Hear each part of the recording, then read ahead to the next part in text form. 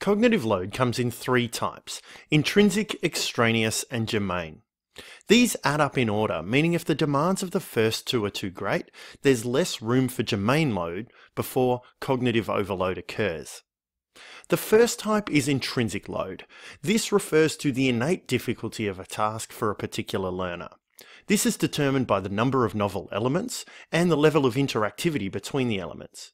Given working memory is limited to somewhere between 3 and 7 novel elements interacting at one time, but long-term memory is unlimited, the more elements a learner holds in long-term memory schemas, the easier the learning task will be, because working memory is only limited when dealing with novel information.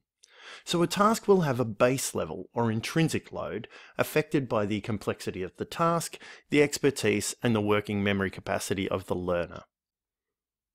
The second type is extraneous load. This is the additional load imposed by poorly designed instructional materials.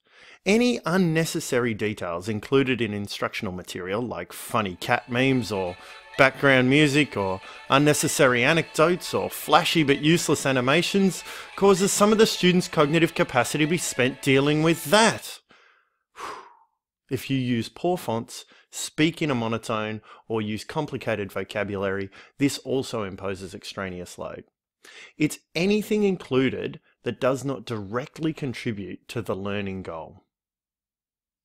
The third type is germane load, or generative load. This is the mental capacity that is directed towards integrating the new information with existing knowledge. This is what we aim to encourage.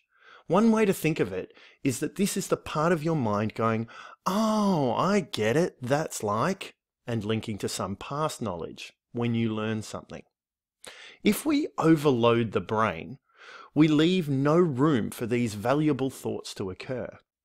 We can also directly encourage such thoughts in our design by including prompts like, "Remember when we studied a similar idea last week?"